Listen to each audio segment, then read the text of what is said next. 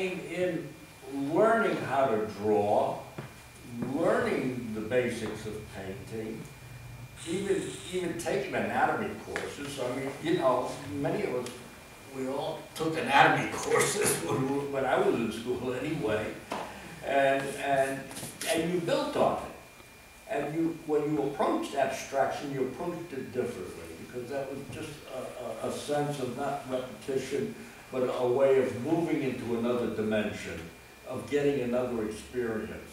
You know, I use the word abstraction again. I just like, because I just like the sense of what is good painting, what is it? Well, it's an abstraction. I'm going to just make a little comment, because I'm not really part of this discussion, but you bring up something that I've always thought about with abstract painting.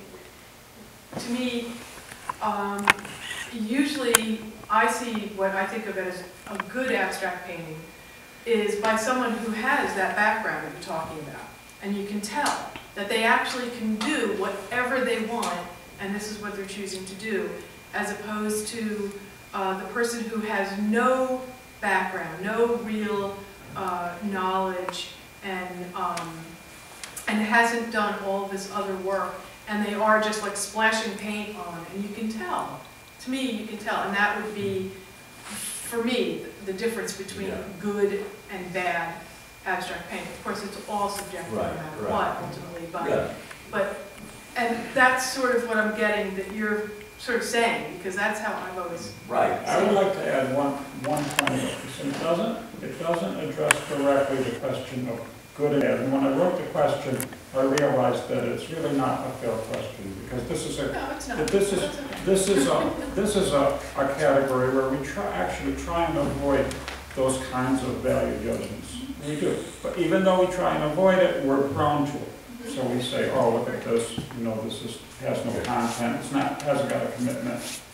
But what I would like to point out that is important to me is that there is, at the present time, a tremendous amount of big abstract painting being done in the United States. I mean, an enormous amount. And I really recommend everyone get a current copy of Architectural Digest and look at it from one end to the other and make a note of how many interiors feature large abstract work. Almost every single spread and every single interior will feature large abstract painting. It's in vogue, it's fashionable, it's part of contemporary interior decoration, it's important, there's a big market for it, and it's sold like crazy.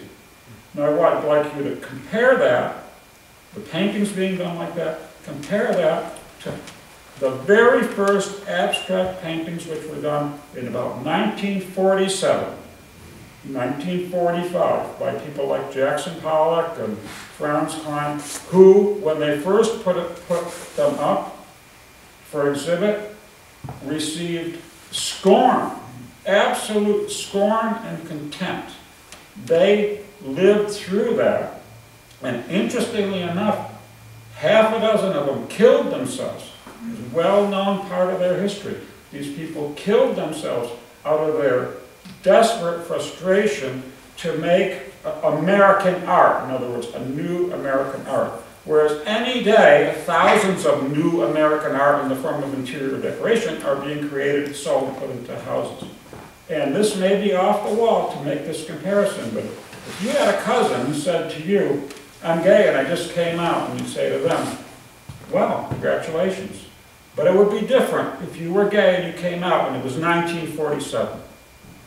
If you came out in 1947, that would be an entirely different kind of statement, because you would be, perhaps, knowingly risking your life, instead of having everybody pat you on the back. And that's what abstract painting is now like, unfortunately, right now. There's so much of it that it's all good. Every bit of it is good. If you're looking for a beige texture to go in a light beige room, right? But if you're looking for something that makes a statement about a person's life, it's nowhere to be found, but it is. It is there to be found. And there's, so to speak, specialists out there whose job is to like point us in the direction of that, but there's also the simple response that we have when we walk, when we look at a thing and we say, oh, I feel something from this, you know? So that's my, I'm really antagonistic to contemporary, mass-produced, abstract interior design. I'm envious of it, and I wish I could do it. I want to ask, to take into consideration, one is, do you believe in the actual concept of greatness, other than your opinion? You understand what I'm saying? Your opinion, you got to get rid of the ego. Does it actually exist? And the other thing is this, because they're combined. There's only one test of greatness, and that's the test of time. Stuff that stinks will sink like a stone, and the other stuff will raise up to the top like cream. My memory stinks, but I have to preface that. But I think it was the Guggenheim, and I saw the show. And the concept of the show, Richard, was the most famous artists in the world at the end of the century. That's why they did it in 2000, okay? All the and there were maybe 40 or 50 artists in the show. Of the most famous, they're selected carefully, the single most successful paintings in the world. 100 years later, you didn't hear of 90% of them. They sunk like a stone. And they sunk because they deserved to. And the great ones, you know every single one of them. And that's what's going to happen now. If we talk about what's current now, 100 years from now, I'm telling you, the stuff that's no good is going to swirl right down into the depths of hell. Illustrate that by books of histories of museums. In other words, if you look at the history of the Metropolitan, the first couple chapters will be about what was the collection like when it first opened. I don't know when the Metropolitan Museum of Art in New York opened, but I imagine it was probably turn of the century, 1900s, maybe 1910, 1890, somewhere in there, from the architecture. The entire place was devoted to paintings which we find embarrassing to look at now in our own storage. But that's right. Museums have storage of paintings that they bought, 10 years ago or 50 years ago, and they say, how the hell did we buy this? And it's hidden in the bowels of the museum. Well, I think individuals do that as well. Exactly. But look at it in this concept. When Rembrandt painted, basically everybody painted like Rembrandt. I mean, that was the style. Why is he still there and the other 99% of you never heard of again? So what did he have that made it great? That's the question. Yeah. Soul. Yeah. Honesty, truth, not just technique. It has to go beyond that. Sure. About, what do you like more in abstract, a Mondrian or Jackson Pollock, if I remember correctly, those are the two names. Yeah.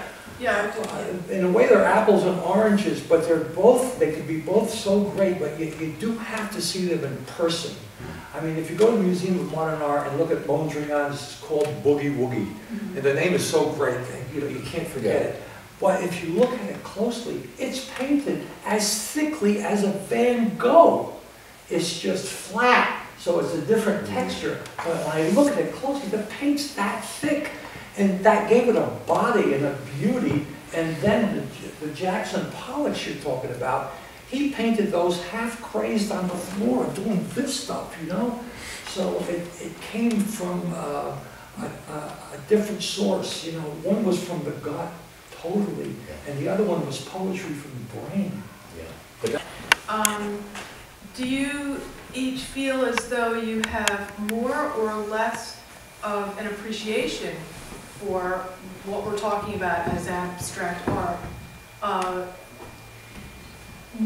More or less of an appreciation from when you were younger painters to now? Or do you feel the same as it goes? No, sure. I think. I hope we all do.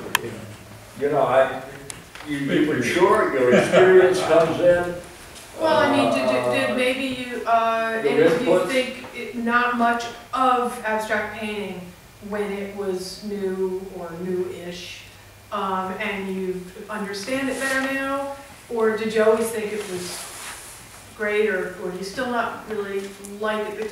Because now we're talking about specific types of abstract art, not so much about, say, the art of you three artists, but of, say, these famous artists, the ones that, you know, you're saying are the cream of the crop, the people we're still talking about, the ones Right. who they. I would like to say something about this.